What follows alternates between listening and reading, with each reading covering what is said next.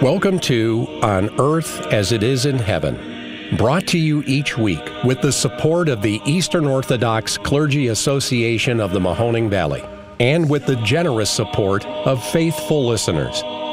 It's our desire to expose orthodoxy to all who tune into this program and who speak of this experience to others. This is our effort at making small steps towards the salvation in the spiritual realm for all who listen. Here are your hosts for this week's edition of On Earth as It Is in Heaven. Good afternoon, everyone. Good afternoon. How's everybody doing? Well, I'm doing okay. How are you doing? Well, I was going to say I'm doing good, but then I'd make myself a liar. Well, why? Because I'm not good. Why aren't you good? Because I'm not God. Oh, there you go. Yeah. There's only one that's good. That's right. No one is good. And I am only not one. And I am not him. No, that's true. I am not him. I'm glad you realized that. Is that just something you realized this week? Yes. Oh. I have finally acquired all of the humility. Oh, my goodness. So just you are just full of yourself with the humility. I know. Come receive I cannot some. believe it. Oh, my goodness. I'm the king of humility now. No. Hello, everyone. George and I are back on the show. Yeah. We're going now. We're into the eve of Pentecost. We starting our celebrations tonight with Great Vespers, and we have lots of Old Testament readings. And then tomorrow we celebrate the Feast of Pentecost with lots of celebration of services, and then blessing of fishing poles and fish nets. And then, if you don't bring your fishing poles and your fish nets, I really hope that you have a terrible fishing season. I mean, because wow. I mean, seriously. Wow. How could you not bring your fishing pole to the Feast of Pentecost? Is that? Right? That's so hardcore, Father. Well, do you feel offended? Well, not yet. I haven't not brought my fishing pole yet. But when I don't remember to bring it, I'm going to be really upset with you. It was not me who forgot. You're the one that forgot. No, with you wishing bad fish on me. Yeah, this is true. I mean, fish can like 3 eyes, you know. Oh, my goodness. Yeah. On porpoise? On porpoise. Yeah, Gary said he said that on porpoise. Yeah. So we celebrate the Feast of Pentecost. And then also after we do all that, right after all that, we take a break. And then we have what's called kneeling Vespers tomorrow, which is spread throughout all of Orthodoxy. Everybody does this, all the Orthodox. This is part of our tradition. And we have kneeling Vespers to bring back now what's called now prostrations, and now kneeling into our own prayer life, because we've been celebrating, right? Because Pascha happened. Yes. We've been celebrating for these last 50 days, rejoicing, and then now Pentecost descends upon the tongues of fire. But for the non-Orthodox out there, what is the significance of, what are prostrations, and what's the significance of not doing them in this period? Well, if you were just patient, I would tell you. Oh, yeah. I'm sorry. Yeah. Well, I'm not God, and I didn't know you were going there. Well, how dare you? You're not clairvoyant yet. No. So then we do kneeling Vespers, which is a beautiful service where we are kneeling, we're asking for God's forgiveness, and we get back into this ascetical kind of routine, right? Because we've been rejoicing, celebrating Paschal Tide, the Easter time. Now, the significance of prostrations is not just a holy burpee. You know, there's this kind of mentality of kind of having that in the back of your mind, like I'm doing a workout. Prostrations are meant to destroy the body and to wake up the soul. To warm up the body, to wake up the soul, in other words. It's also part of our ascetical life, because the more that we tire out our body, the more that we actually fall, we fall less into sin, right? Because we're so exhausted. This has always been a tradition passed down to us from the early times of, you look at the apostles. I mean, look at our Lord. I mean, our Lord took naps, right? He rested because he was constantly exerting the body to show us that this is how we're supposed to live, right? This is why we need to use our time wisely on this earth, because if we use it and waste their time, you know, I see a lot of this, you know, wherever you go, you know, people are constantly just on their phones, and what a waste of time, just staring at a screen all day, 24/7, and yet you're not even thinking about God. Well, that's true. You know, and so prostrations prostrations exert the body so that way you can not focus on the self and focus on God. Does that make sense? Is that what we teach? Yes. Then it makes perfect sense. Okay. All right. I just want to make sure it makes sense to you. Yeah. Yeah, it takes a lot. Prostrations are, for those of you who weren't in the military, if you don't know what a burpee is, it's a push-up. But in prostrations, you go all the way flush with the floor, horizontal to the floor. And you can do it as a push-up is done and get back up and get down and do it that way. Yeah, I mean, yeah, but it's not an exercise thing. Yeah. It's however you get down and prostrate yourself before God. Yeah, you fall down and you get back up, and so it's sort of representative of our lives of sin. Well, and that's the other thing too, is that it also represents our life, right? The resurrectional life, right? Because you fall, when you fall into sin, and then you get back up and try to live that resurrected life, and then you do it again, and so on and so forth. And so I always tell people who are first getting into a prayer life and falling into this, that I tell them to just start off with just 3, really small. Because your body does have to get used to it, and a physical aspect, you do have to get used to it. You do have to build up strength, of course, and so on and so forth. But I really encourage people just to start off 3. If you read the Gospels, everywhere, people are falling down and prostrating and worshiping our Lord. Yes. Right? Like you look at the scene when they're on the boat, and the storms are raging and so on and so forth. And then our Lord calms the seas, and then they fall down and show adoration, worship. So yes, we start that tonight. And then we also, as Orthodox, we bring in this beautiful prayer. It's called the Prayer of the Holy Spirit. It's said at almost at every beginning of every service and of your prayer life, where the prayer goes, O Heavenly King, the Comforter, the Spirit of Truth, who art in all places and fillest all things, treasury of good things and giver of life, come and dwell in us, cleanse us from every stain, and save our souls, O Good One. So we start saying that prayer tonight after Vespers. Tomorrow morning, for Orthodox, you'll hear your priest say that in the beginning of the Divine Liturgy for the first time in over 50 days. So it's quite a joy for us. Pentecost is in the Old Testament. This thing isn't just like made up. It's kind of like, I guess Christians just make up their own feast days. But if you go to Leviticus 23 talks about what's called the Feast of Tabernacles, or the Feast of Booths. This was Pentecost, because it was after 50 days after the atonement. And so that's, if you like to learn more about that in the Old Testament, I want to point you to Leviticus chapter 23. So for those who are interested. Today our focus is going to be on John's Gospel, chapter 7, verses 37 to 52, which is the end of John's Gospel in chapter 7. And then only one verse in chapter 8, verse 12.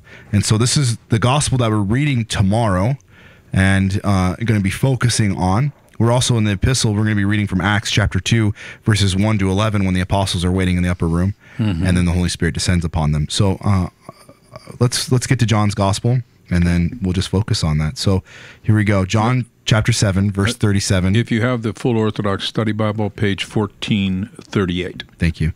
John's Gospel, chapter 7, verses 37 to 52, and then chapter 8, verse 12. So on the last day of the feast, the great day, Jesus stood up and proclaimed, "If anyone thirsts, let him come to me and drink. He who believes in me, as the scripture has said, out of his heart shall flow rivers of living water." Now this he said about the Spirit with which those who believed in him were to receive. For as yet the Spirit had not been given, because Jesus was not yet glorified.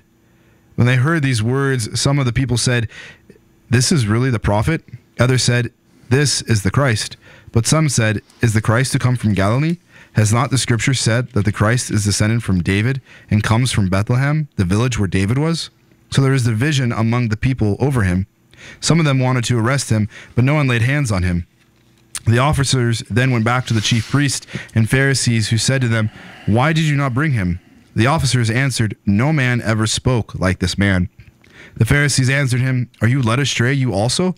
Have any of the authorities or the Pharisees believed in him?" But this crowd, who do not know the law, are accursed. Nicodemus, who had gone to him before, and was one of them, said to them, "Does our law judge a man without first giving him a hearing and learning what he does?" They replied, "Are you from Galilee too? Search, and you will see that no prophet is to rise from Galilee." And again, Jesus spoke to them, saying, "I am the light of the world, and he who follows me will not walk in darkness, but will have the light of life." And that was 8:12, that last phrase. Yeah. Well, if it's okay with you, Father, probably a lot of people don't know what the Feast of Tabernacles is. I could read the note on that. Sure, go ahead. Hebrew, Sukkoth, okay, is an 8-day autumn harvest festival commemorating the time when Israel wandered in the wilderness of Sinai and the people lived in tents or tabernacles. Along with Passover and Pentecost, this was one of the 3 most important festivals of the ancient Jews. It included numerous sacrifices and celebrations. You will read, as Father told you, in Leviticus 23. In later times, the final days of this feast also included drawing water from the pool of Siloam to be mixed with wine and poured at the foot of the altar, both as a purification and in remembrance of the water flowing from the rock that Moses struck in Exodus 17, verses 1 through 7. It further included the lighting of great lamps in the outer court of the temple. So that's what it's about. Yeah. I think it's kind of interesting. If you were to read the beginning of chapter 7, so if you read from verses 1 to 36, maybe it'd be good for those who are listening to go ahead and read that privately. It's kind of interesting. The beginning of chapter 7, our Lord's brethren who had come up to him saying, "Are you coming to the feast in Jerusalem?" And he says, "No, not yet. My time has not yet come. I'm going to wait." And then he comes a little bit later, and our Lord is kind of hiding back into the temple, hasn't revealed himself yet in this dialogue, which is what 37 is. He's kind of the end of the dialogue that he's been having with them, and he's kind of putting, kind of telling them, you're wrong. You guys are wrong. I mean, everything you're doing in here is just, you're not following what Moses is talking about. This is why at the end of chapter 7, the officers come back, because the people are confused. Is this really the Christ? He heals on the Sabbath, so on and so forth. So I'd encourage people to read chapter 7, verses 1 to 36 to kind of get the end of this. But I really kind of want to focus on the living waters. In the beginning of this, in verses 37 to 39, this is the end of his teaching in this chapter, and he says, "If anyone thirsts, let him come to me and drink. And he who believes in me, as the scripture has said, out of his heart shall flow rivers of living water," which is from Isaiah 44. In Isaiah 44, it talks about, "I will pour out my spirit upon you, and I will give you the living waters," which is kind of amazing, because when we acquire the gifts of the Holy Spirit through a life of asceticism, right, prostrations, what we talked about in the beginning, a life of asceticism, a life of humility, a life of true love for God, your heart does become a living water. And people will become attracted to that. People run to you. It's like I've said this before, whenever you meet a holy person, you don't want to leave them. Just being around them, just being around their presence is good enough for you. Yes, that's been my experience when I'm around people that are holy. And this is the same with our Lord. This is why people are constantly around him. And it's also why the meek are the ones who go to him, right? The ones who are, we talked about in our Wednesday night Bible study, it's really if you want to use our modern terms, the handicapped who are so humble and listen and are surrounding him. But the proud, right, the Pharisees, I mean, they're very ignorant. Go search the scriptures to go see if anyone has come out of Galilee. We have 5 prophets that came out of Galilee. Yeah, one of them I was just reading here as you were speaking was, actually the prophet Jonah came from Galilee. I didn't know that until today. Yeah. Jonah came out of Galilee, Elijah, so this idea that no one came out of Galilee, they're very ignorant of the scriptures. So they... Well, they're just blatantly being false. Yeah. Because they don't want him to be the Messiah. Yeah. I mean, it's a false narrative. Yeah. Would you like to explain more on that? I can't. It's a lie. That's all I could say about it. I mean, they have much to lose Yeah. We know that. They have aligned themselves with the power of Rome. They are successful because of the power of Rome. I wasn't there, but if I was them, I think I probably would be lying to myself that God was blessing us with all that we have and that we would ultimately overcome Rome through God's blessing. And that's why they're looking for a king to lead them to victory and to cast Rome out. But they don't realize that Rome's in their heart. And that's what Christ is there to cast out, is that worldliness. Yeah. Yeah. Well, if you have anything else in your heart, you hate God. And that's exactly what the Pharisees, they do not love God. And if you do not love God, then therefore you hate God. Yeah, but they don't know that. They don't know that. Because we're very good at blinding ourselves to our own abominations. Yeah. Yeah. Yeah. And so they lack the rivers of the Holy Spirit, of the living water, right, that Christ is trying to show them. Now this he said about the Spirit, verse 39, which those who believed in him were to receive, for as yet the Spirit had not yet been given, because Jesus was not yet glorified. This is, of course, preparing us before you get further into John's Gospel. When you get to John's Gospel, chapter 13 through 17, I'm sorry, John's from 13 to 16, you understand what he's saying now, because he's constantly telling the disciples in those three chapters, I'm going to send you the Comforter. And if you knew who he was, you'd be exceedingly glad, and you wouldn't be upset, because they keep asking, where is he going? Is he going out to someone else? Yeah. And so... well, didn't they said to him, they said, well, they wanted to go with him. He said, can you, what were his words exactly, Father? Can you bear, I have to paraphrase, can you bear that which I'm about to bear? And they said, oh, yes, we can. And he said, and certainly you will. Yeah. Yeah. That's in Matthew's Gospel when he prophesied their martyrdom. James and John come up to him. Yeah. Yeah, it's very interesting. And so when they heard these words, verse 40, some of the people said, this is really the prophet. Others said, this is the Christ. But some said, is Christ to come from Galilee? Father, can you expound on that a little bit? What is the difference? I know the difference between a prophet and Christ, but why are they making that distinction of prophet and Christ? What are they expecting from a prophet? The last of the prophets before the Messiah, maybe? Yeah. Is that it? Okay.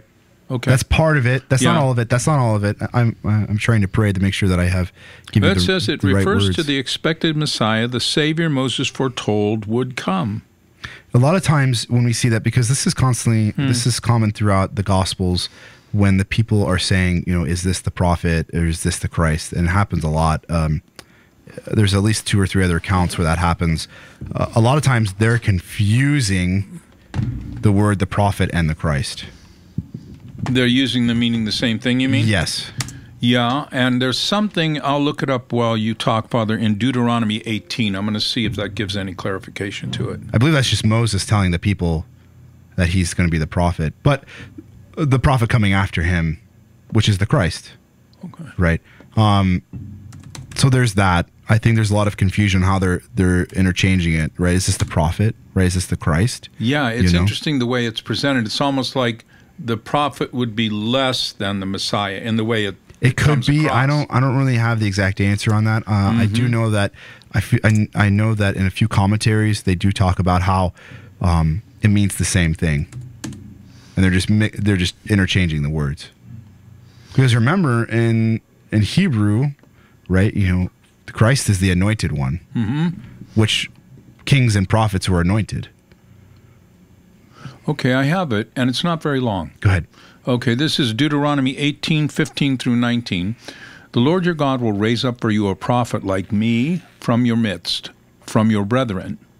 Him you shall hear, according to all you desired in the Lord your God in Horeb, in the day of the assembly, saying, Let me not hear again the voice of the Lord my God, nor let me see this great fire any more, lest I die. That really does sound like this is the one. Yeah. There's nothing more beyond this. And the Lord said to me, What they have spoken is good. I will raise up for them a prophet like you from among their brethren, and will put my words in his mouth, and he shall speak to them all that I command him. And it shall be that whoever will not hear my words, which he speaks in my name, I will require it of him. So they're interchanging the word. Yeah, looks like. They're just using it. So I think with this too, you just read the prophecy, Deuteronomy chapter 18, which you think the Pharisees, who were so fluent in Scripture, would understand that. Because Christ tells them all the time, I can't do anything contrary to the Father. I must do what he tells me. Mm-hmm. Mm-hmm. Well, it's astounding that the Pharisees will... They look at Galilee. At one point in the Scripture said, has anything good come out of Nazareth? And it's like, does anybody get it that he was born in Bethlehem? How could they not have any knowledge of that at all? Nobody was going to question, where did this man come from? Where was he born? You know what I'm saying? Mm-hmm. It's just really interesting to me that we don't find in the Scriptures that they acknowledge that he was born in Bethlehem. Mm-hmm. So therefore, the Messiah came out of Bethlehem. Maybe they thought he had to walk out of Bethlehem as a grown individual ready to command and cast out Rome. Yeah. Yeah, is probably what they're thinking. Well, yeah. I mean, that's part of it. And remember, that was a prophecy too. This was foretold to go to Bethlehem, so that's in Micah 5:2. 5:2. Yeah. It's also in... because in the Old Testament, it's not used as Bethlehem. It's used as Ephrathah. Mm-hmm. Remember that. Ephrathah is what is the Old Testament town name for Bethlehem. I didn't know that, so I'm just learning that today. So whenever you see Ephrathah, because Ephrathah comes up several times, I just can't think of it right now. But Ephrathah, in the Psalms, it comes up, up a lot, especially during Lent when we're doing the pre-sanctified. Mm-hmm. Ephrathah is one of the mentioned in those. It's called the Psalms of the Ascent, which is from Psalms 119 or 120 if you have the Hebrew Bible. 119, 120 to 133, I believe it is. Okay. So it's about a dozen or so psalms called the Psalms of Ascent. And I think it's Psalm 32 or 31. I don't remember which one it is, or 29. I can't remember. It's right there, one of those three, where it talks about the house of Ephrathah and so on and so forth. So, Ephrathah is a big part of this. And, so this is foretold in some of the prophets that the Christ or the prophet is to come out of Ephrathah, Bethlehem, but also... out of Egypt, I've called my firstborn, my son. Yes, which is the return from the flight of Egypt. Yeah. Yes. So, they have to understand that too. He came out of Egypt. He fled to Egypt, but they go to Nazareth. Remember, they go to Nazareth to be for the census. I have a question for you. Go ahead. How old was Christ when he was called back out of Egypt? So, tradition tells us, right, because this isn't in Scripture. Yes. But tradition tells us that he's in Bethlehem until he's about 2. And then leaves to go into Egypt. Right. This is why Herod kills those who are 2 and under. Mm-hmm. Right. Then there's the slaughtering of the infant child. Not because he left, but because he was trying to kill him. And the flight to Egypt was the direction of God through the angel for him, for the family to go to Egypt. As he told Joseph. Yes. They're in Egypt, I would say, for what I've read, just for a couple of years. Mm-hmm. And so then he comes back to Nazareth. I would say probably anywhere from the ages of 6 and 8. Okay. And Joseph is still alive then, tradition tells us. He doesn't depart repose until our Lord is a teenager to a young man. Because there's no written documents on this, so we can't give a definite answer to that. Right. And can I branch out for a moment? Sure. Something came up today in going over Noetic covenant, okay? And there are things in the Noetic covenant that are stated in the Scriptures that have no precedent in Scripture. Oh. So they had to have the concept of sacrifice is not really laid out as to what that's all about until you get to Moses, who wrote the Pentateuch, the first 5 books of the Scripture. But it was interesting that some of the men were having difficulty because here it talks about, and they knew Scripture well enough to know that there was no definition of sacrifice and the explanation of what this is all about until Moses. So how then did he know what to do? Became the question. And it was like, well, it would have to have been tradition. Well, that too, tradition. Yeah. You know, I'm looking at Luke's Gospel real quick, chapter 2, verses 41, where they're back in Jerusalem and he's 12 years old. So between the age of 2 and 12, you know, he could have been in Egypt. Mm-hmm. You know, or 2 and 11. Sorry, Yeah. 2 and 11. So there's that tradition, however long he was in Egypt and then goes back to Nazareth. Yeah. And I would say, this Noetic connection. And I would say to people that, you know, how did Moses learn how to do sacrifices and so on and so forth? I would definitely say, well, yeah, there's this tradition, but also too, how did Abraham know how to do it? Yeah. There had to have been a tradition. Well, and also too, I would also state that. And we know that they did because he was sacrificing his son. Yeah, and then the Lord had supplied him with the ram. Yeah, yeah. I mean, you're right. And there's also what do you think Moses was doing on top of Mount Sinai when he's writing all of this down? Or not him. Our Lord's writing it. Mm-hmm. The finger of God is writing in stone. This is why Moses, he's so furious when he comes back down from Mount Sinai, and Joshua and Aaron, you know, well, the people have, you know, worshiped the calf now, and he throws down those stones. So, I mean, our Lord is also showing him the proper way. This is why there's the book of Leviticus, where it tells how the priests are to do all of these things. Yeah, it's interesting. They needed the law. We need the law. The law, if I understand the scripture correctly, the law actually exists in us. We know what is good and we know what is not good. We have conscience, which is given to us. But we need the law in order to, it's almost like we don't want to take responsibility for knowing what is good and what is not good. And so the law defines for us. And that never really works out very well, as we see in the scripture.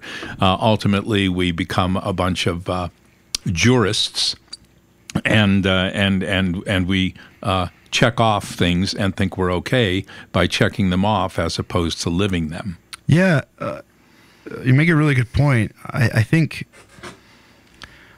you know, when we read the law, when we read the Old Testament, there's unfortunately this, and it really is a dirty habit where we start blaming God for, you know, how could he do all these atrocities? I mean, Joshua's killing all these people, so on and so we get extremely emotional about it. You know, this isn't a God that I worship. Well, when you start looking at it from the spiritual aspect of it, you know, it was a land that needed to be cleansed. But when you look at the law, it's actually called to make our heart soft. And that's what the Pharisees don't get. Yeah, they don't have a soft heart. Yeah, because they read it in a manner in which they just read it in a non-spiritual way. What I mean by that is that when you read the law, when you read, you know, Genesis to Deuteronomy, you read in there, you know, take the traveler and care for him, wash his feet, and then you understand why our Lord is washing the feet of the apostles. He's doing the law. Because aren't we sojourners and travelers in this world? God isn't. God isn't a sojourner. You know, and so when we read the law, or it's called this, you know, even when it talks about, you know, if you see your enemy's ox, you know, in a ditch, you're called to take it out of the ditch and bring it back to your enemy. Yeah. I mean, isn't that called to make our heart soft? Because if you don't like somebody and you see something that's broken or whatever, you know, belongs to them, you should return it back to them. So, I mean, the law was called to make their hearts soft and ready and prepared for the Messiah. Yeah, it was something to prepare us. It was the next step in our growth spiritually. Yeah. And it became, again, non-spiritual. Yeah. We again turned to that which is not of God. Well, they became, you know, there's that idea, you know, I'm spiritual but not religious. Well, it's the other way with the Pharisees. They were religious but not spiritual. Yeah, I get it. Yeah, you know, and so, I mean, they really fall into this. I mean, they don't have soft hearts. I mean, this is why when we read the Pharisees, a lot of times, you know, we should see ourselves as them, because we are constantly contradicting God, right? Is this the Christ? Is this God really performing a miracle on me, or so on and so forth? You know, is God really giving me all this wonderful things? And then we forget to glorify him. Yeah. What is it? God is not our, not to be seen as our I can't think of it how it's quite said. What it breaks down into is, I'm in trouble, God help me. Yeah. I'm not in trouble, wait until I'm in trouble again and I'll talk to you. Yeah. Yeah. Yeah, I mean, it becomes a transactional relationship. And not only is it transactional, it's a cheap transactional relationship. And so, I mean, we kind of see ourselves, I mean, this is how we should be learning to read scriptures not through our own earthly eyes, but learn to read it through the heavenly eyes. But that takes time, and it takes patience, and it's not going to just come all of a sudden. Just like everything in the spiritual world, in the spiritual life, it doesn't just happen overnight.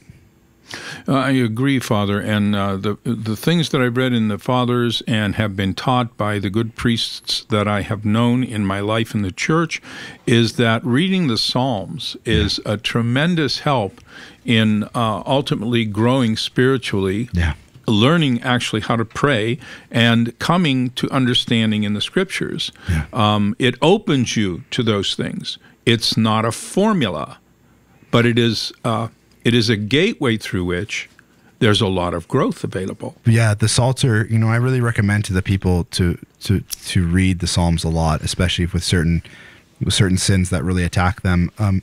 The Psalms are truly incredible because if you look at the mystical supper, for those who don't know what I mean by mystical supper, also known as the Last Supper in Western terms, but it's not the Last Supper, it's the mystical supper. What do they do after? They sing psalms and hymns. The liturgical worship of our spiritual ancestors and of the Jews was based around the Psalter.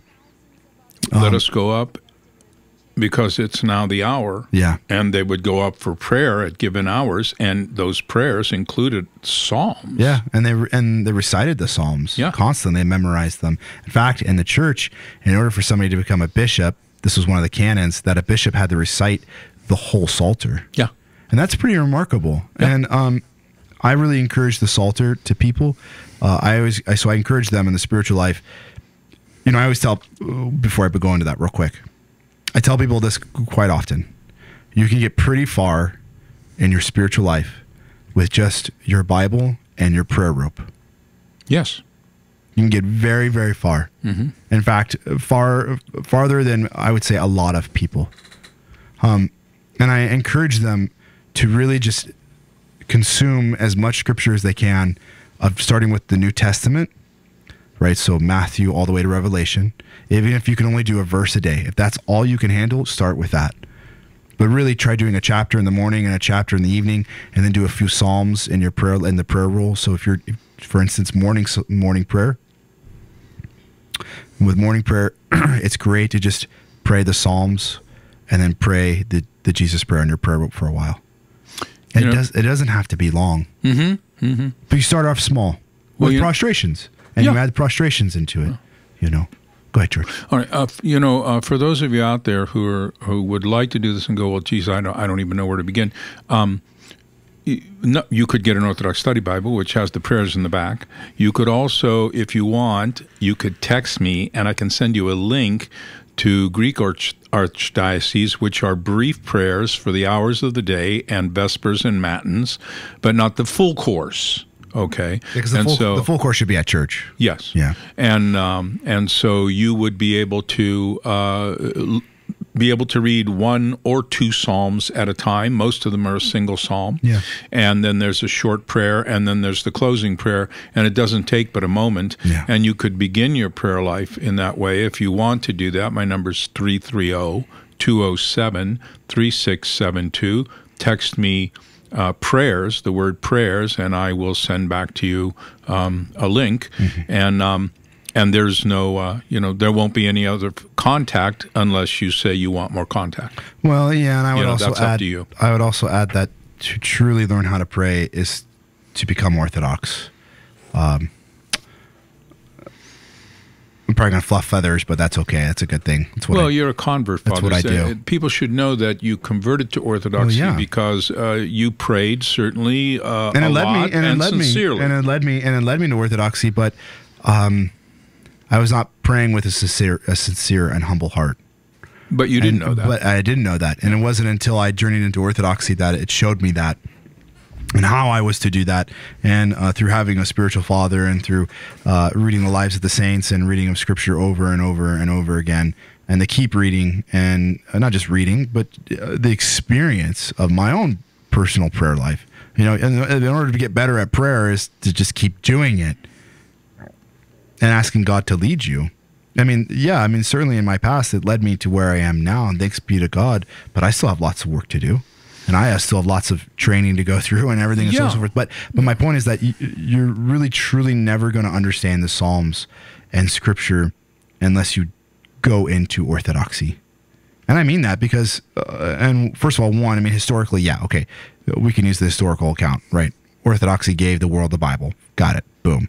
We understand that. Two, it is through the lenses of how St. Paul goes up into the third heaven, which is passed down to us through the teachings of Hezekiah and the theosis, and trying and striving to see the uncreated light. Well, I think that's a lot for people to digest, especially if they have not been a part of Orthodoxy. And also, I think it's a lot to digest for people, even people who are Orthodox. It all depends on how much we, not they, because I'm part of them, how much we commit ourselves to living the life ascetically and a life of prayer, and in growing in that and accepting the reality of that is very hard. I was talking to someone today about living in the world as we meet our needs. In the world, we seem to add needs, and as we add more needs, we begin to move further and further away from what is truly essential, which is prayer, liturgical life, sacramental life, and until we finally harden ourselves and we just don't really believe anymore. And so I think it's very hard, Father. I think it's a lot. Of course it is. Yeah. Of course it is. It was a lot for the apostles. Yeah. It was a lot for everyone else, and it's always a lot for me too. I mean, yeah, I mean, I get tired too. I mean, I get tired when it's a long liturgical day and we have a lot going on. I get tired, but I know that I have to endure in order for I have to stretch. Well, yeah, but isn't that something someone learns? They learn through guidance, through the church, the scriptures, the spiritual father that they have. You know, it's spiritual father's not like a yogi or a guru. Yeah, okay. I was going to say a shaman. Yeah, a shaman. Yeah. It's really quite an interesting relationship, and I don't know that it can be well defined through our talk on the radio, but it's a very different relationship. Yeah, it's a very close relationship. Yeah. It's not a in-awe discipleship of somebody who is so elevated. And it should never be that way. Yeah. I mean, we read the Desert Fathers, they never ever speak that way of each other. No. You read the saints, they never speak that way of each other. You know, the one we should be striving. Well, I'm just going to pause right there on spiritual fatherhood. It's a lot to go into right now. Yeah. It's something where I think we should probably spend some time on it. Do a show on it and spend some time on it. But you're really truly never going to learn how to pray unless you journey into orthodoxy, and that hurts people because there's a reason why many Protestants, especially, fall into yoga. You just talked about yogi. They fall into yoga practices because there's no spiritual nourishment even involved. It's just, be there on Sundays and read your Bible, and that's it. Yeah, and that won't just feed the soul. There's also this mentality of there's kind of cultish practices in other religions, kind of like what George said, like the shaman guru. The guru basically becomes your god. Yeah, and that's even in Protestantism and Roman Catholicism too. You see that a lot of, well, this person is so highly elevated that I'm going to quote him all the time. Well, why not quote Christ? Well, anybody's subject to that weakness. I mean, there are people in Orthodoxy who do the same thing. Yeah. But I think that for me, what I have found in Orthodoxy is it's a narrow way, yet the teachings offer a great many paths as to how to stay on that narrow way. Well, and especially when we look at the lives of the saints, which are us. They are our spiritual family. They're our family. all of them have lived lives that are pretty similar to ours. Yeah. And there's no one spiritual saint for everybody. Oh, I know. Okay, though Yeah. all the saints are for everyone. Yeah. And so Well, there's also spiritual connection to different saints. You know, Yeah. for me, you know, I've really learned a journey close to Saint Mark, our patron, for many reasons. One, he's our patron. We should strive to be close to him. Two, he has performed miracles in my life. I think I want to tell a story real quick. Okay, go ahead. It's kind of urging me. Saint Mark is incredible. I've really gotten close with him. A couple weeks ago, we Fridays are my day off, right? And so I went hiking with one of our good friends. He's a priest out in Central PA, or not Central PA, in Akron, and we went hiking all together. His family. He has little ones, and I have little ones, and we're having a great time. But their little son, he took a big dive off the playground and hurt himself after we were done hiking. We were hiking, and then they went to the playground, and he gashed himself pretty hard on the head. I mean, it was extreme bleeding. It was like emergency room stuff. It was pretty bad.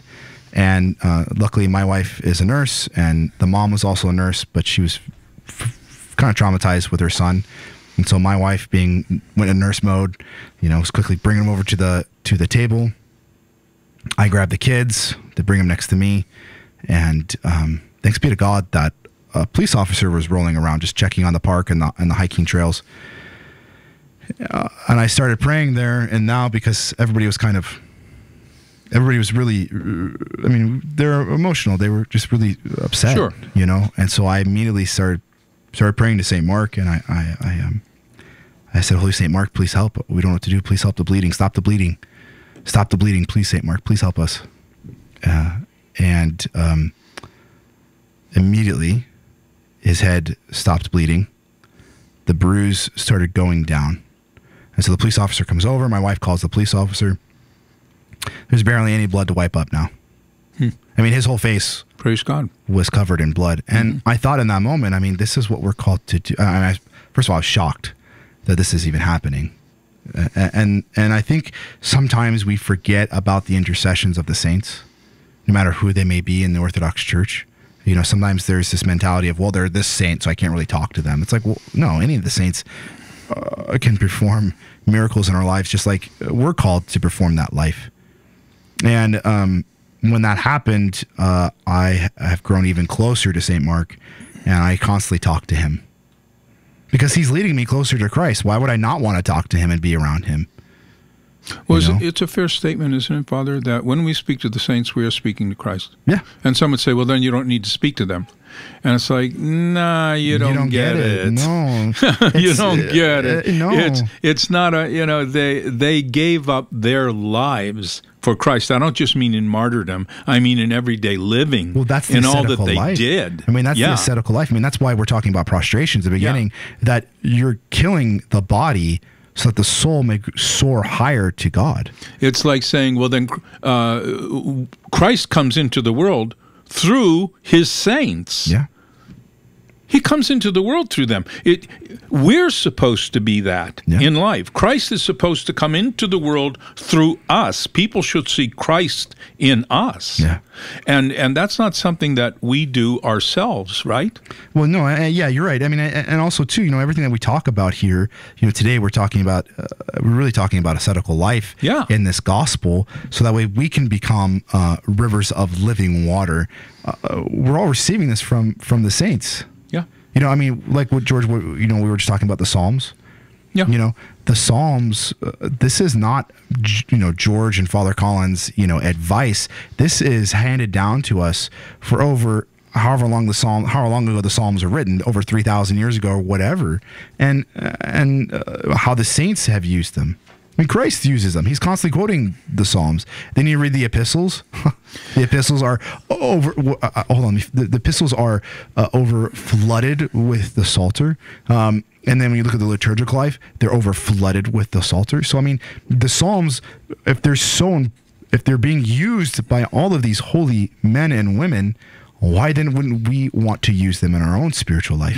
The saints are the epitome of Christ's statement. Let them be one, Father, as you and I are one. Let them be one in us. Yeah. Yes. So. And that's why it's hard for people. Yes. Right? That's why it's hard, because they got to go, oh my goodness, I must die to the world. Yes. That means I can no longer, I'm getting excited. No, it's okay. I can no longer, it means I have to destroy the worldly pleasures. It means I can't be attracted to them. Yeah. That's exactly what that means. So if something leads you into sin, you must kill that. Yeah. But I wouldn't say I can't be attracted to them. It means I won't be attracted to them. Yeah. There's an act of will. Yeah. There's an act of will. God doesn't prohibit me he prohibits me from participating in those things in the world which keep me from God by saying to me, this is not good for you. Thou shalt not kill, thou shalt not covet, etc., and so on. But he doesn't make me do it. Yeah. It's an act of will. It's what I will not do. Yeah. That defines that. And so if the saints are living, let them be one, Father, as you and I are one, then if we don't believe that if I'm asking a saint to intercede for me, that I am speaking to Christ, then how can I believe that Christ is himself talking to the Father, that he himself is God? Let them be, Father, in me as I am in you. Well, and also holy mackerel. Well, and also the saints are living water, and I would encourage people to, I tell the people all the time at our parish, constantly talk to Saint Mark, constantly talk to him. Find a saint that you really have a spiritual connection to. I think for many people that takes a lot of vulnerability, right? Because that means I have to talk to somebody. Yes, you have to talk to somebody. You can't text them. Like you can't just text the saints. Yeah. Like you have to physically call out their name. They're working on an app for that. Oh, they are? Yeah. I wonder what it's going to be called. Text the saint? How to fail spiritually, I think. I would call it Text the Saint, Saint Text, Saint Text. But I think, you have to do it. You have to say it, just like you have to say the Psalms, just like you have to fall down on your face to do prostration, just like you have to physically get in the car and come to church and receive Holy Communion, just like you have to physically give up your own will to be in line with God's holy will. And yeah, that's scary and that's overwhelming. And, sometimes we think, oh man, how am I ever going to do that? Well, little by little, that's how you're going to do it. Start off with just focusing on right now. I for Americans, because we're going through a lot, and it's good for us to go through suffering and pain, because it makes us realize the one thing that we need, and that's God. Yeah, and a lot of times for Americans, this is really hard for us to understand, because we live in the deity of self. That's a good. Yeah. The deity of self, and so we exalt me. Yeah. And so, yeah, we have to, in order to acquire the rivers of living water, yeah, you have to acquire the ascetical life. You have to acquire, if you want to acquire a relationship that is so deep that words cannot explain, a relationship with God that changes you. Yeah. That's light transforming. I mean, you become even more radiant. Yeah. That's why when people say something to you like, oh, there's something different about you. Well, yeah, because you're shining to them in a sea of complete darkness. You know what I mean? Yeah, I think it's very difficult for us. We want Jesus to be the Jesus that is comfortable for us. And Jesus was not, he showed in his life, he wasn't here to make anybody comfortable. And the Holy Spirit, Father, in Pentecost, we're getting down to where we should tie back into Pentecost. What do you want to go to from here? Well, this feeds all into Pentecost. Yeah. I mean, Pentecost now is the fulfillment and completion of everything that's happened now. It is the completion of everything. And the apostles didn't get it until now. Mm-hmm. They were journeying with our Lord. Yeah, they went on fire. They saw miracles. Yeah. They performed miracles. They were witnesses. But at the same time, they fled away. But They did something that many of us need to do, and that's repent. And it starts with a heart that needs to be softened. Right? They're waiting in the upper room, right? The ascension happened 10 days later. Pentecost happens. They were sitting in the upper room, and then the Holy Spirit descends upon them like fiery tongues. Yeah. And what's the closest thing to a tongue? Words. And then what do they go out and do? They go proclaim in all different types of languages. No education, these guys. 3,000 are baptized on the first day of Pentecost. And so in order for us to acquire this living water, right, the Spirit, which comes through the Holy Spirit, we have to understand that. Comes through the Holy Spirit, through the rivers of living water. It starts with the destruction of the self-will. Yeah. Of the selfishness. Yeah, selfishness, self-centeredness. And you're only going to acquire that through the ascetical life. Love for God and the ascetical life. Yeah. Stuffing your face over and over and over again, you're not going to get very good at prostration. Does anybody think the apostles didn't pray and fast? They're fasting and praying all the time. We hear that in Acts.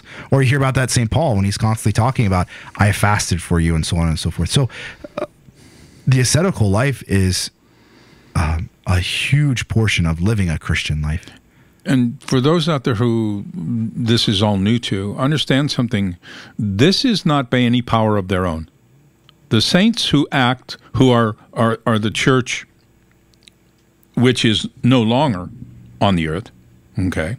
The saints who act for us when we intercede for them, it's not by their power that these things happen, but by the power of God that comes through them, as they was for them on the earth, where it was not by any power of their own that they healed or raised the dead, but by the power of God that came through them, because they died to themselves. And, well, Father, I'd never seen or heard, did they attain theosis? The saints? Yes. Of course they did. On the earth. Yes. Yeah. Well, you said something, you said the church is not on the earth. I want to... No, the church which is not on the earth. I'm talking about the saints who intercede for us. The church triumphant. Yeah, we have to understand. I mean, this will tie in too with what we're talking about with talking to the saints. Text the saint. There's the church triumphant and the church militant. Those who are on earth, they're the church militant, and those who are in paradise are the church triumphant. Still living. There's no separation. It's one church. It's one body. One body of Christ. It's not two different bodies. No. It's one body. The church militant is in communion with the church triumphant. This is why when we serve the divine liturgy, we are with the saints and angels. As soon as the priest says, blessed is the kingdom of the Father and the Son and the Holy Spirit, now and ever into ages of ages, amen, the saints and the angels are with us. If other people sometimes find it strange, so they'll say, why do you go to church? I said, because I want to enter into the kingdom of heaven, which is already here, but not fully. Yeah, we're waiting for the resurrection. Yeah. And I think it's strange for them. And that's okay. That's okay. I hope it's strange enough that they want to inquire more. Well, of course it's strange because it's otherworldly. Yeah. It's not of earthly. It's heavenly. Yeah, we don't walk around not touching the floor, folks. That's not, how this works. The floor even becomes sanctified. Yeah, that's true. The floor even, everything becomes sanctified. Your home. Everything. When you are involved in a life with the Father, the Son, and the Holy Spirit, you cannot comfortably continue in your sins. Yeah, and when you do sin, you feel the pain of it. Yes, you are confronted every step of the way with that relationship and how you work against it. Well, and you're also confronted, not that anybody's confronting you, you feel the rejection. No, I'm not going to use that word. You feel the separation.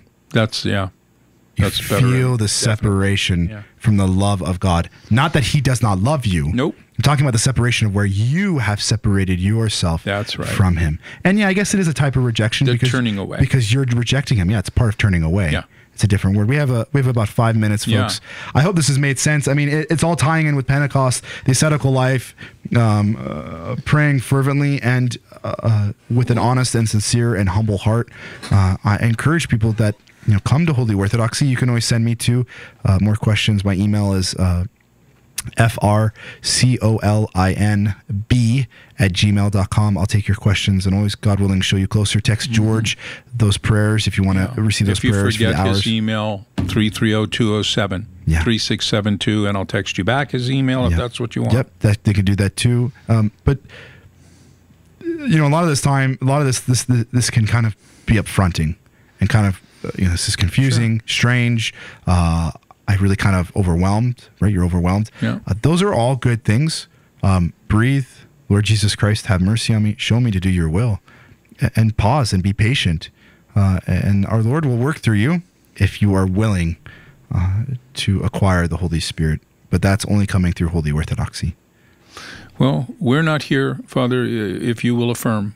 We are not here and are not permitted to judge the souls of others. No. Their eternity. And I have no desire to. Yeah. And we are here to speak the truth. We're here to speak the truth in love. And in so doing, the truth unveils error. Yeah. And there is no joy in telling somebody how erroneous they are, in beating them over the head, so to speak, with orthodoxy. Yeah. There is a joy in unveiling error when the person who is living in error realizes that in fact is not the wholeness and fullness of the truth, though it may be somewhat true, and then moves forward, whether they come fully into orthodoxy at that time or whether they begin to inquire. That's where the joy is, in that they too will begin this walk, which is totally not about building you up in pride. Let me tell you what. Well, and also truth and love is fire. Think about that. Truth and love is fire. It consumes and devours. That's right. And fire doesn't devour because it hates or it is prideful. It devours because that which it meets is not fire. Yeah. And it purifies it. I mean, you look at wildfires, right? Like especially, in the Northwest where it's full of pine trees and everything, they always have fires. But they always talk about the years after the fires and how actually the land becomes much more fertile. Fruitful. Thank you. Yeah. So that's what we're called to do. We're called to bear fruit. And I think we're going to end right now. So tonight we have Vespers at 4 p.m. Yes. And we begin our journey. We begin our journey to Pentecost. St. Mark's. St. Mark's at 3560 Logan Way in Youngstown, Ohio. God bless you. I pray that you all have a fruitful journey in your own life. And may our Lord have mercy on us and remember us in his heavenly kingdom. Amen.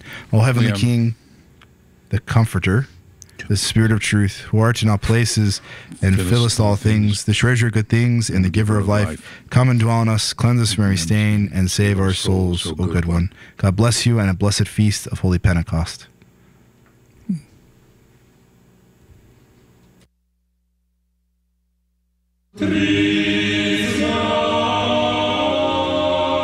You have been listening to On Earth as in Heaven, brought to you by the Eastern Orthodox Church Association and the blessed sacrifices of lay people who donate to this mission.